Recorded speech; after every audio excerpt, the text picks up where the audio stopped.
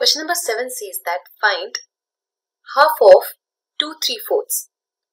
So what we'll write is 1/2 of 2 3/4. So if we convert this mixed fraction into an improper fraction, we'll get it as 11/4.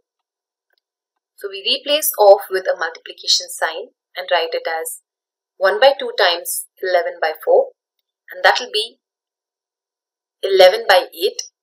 So if we divide 11/8, we get the quotient as 1 and the remainder as 3. So the mixed fraction for this will be 1 3/8.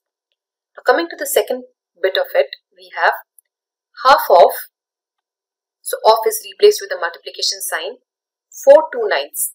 So converting this into an improper fraction, 9 4s are 36, 36 plus 2 is 38, we get 38/9.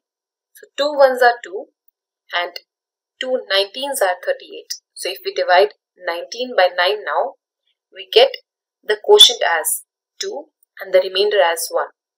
So the mixed fraction for this will be 2 1/9. Now similarly doing this part B, which says 5/8 of 3 5/6, we'll write it as 5/8. Off is replaced with a multiplication sign. We convert this mixed fraction into an improper fraction. So 6 times 3 is 18. 18 plus 5 gives us 23. So 23/6. On multiplying, we get the product as 115 divided by 48. Dividing 115 by 48 gives us the quotient as 2 and the remainder as 19. So the mixed fraction for this will be 2 19/48. Similarly doing the second bit of it, we write 5/8. Off is replaced with a multiplication sign.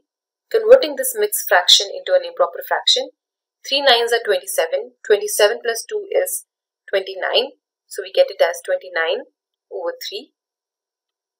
The product we get it as 145/24. Now dividing 145 by 24, we get the quotient as 6 and the remainder as 1. So the mixed fraction for this will be 6 1/24.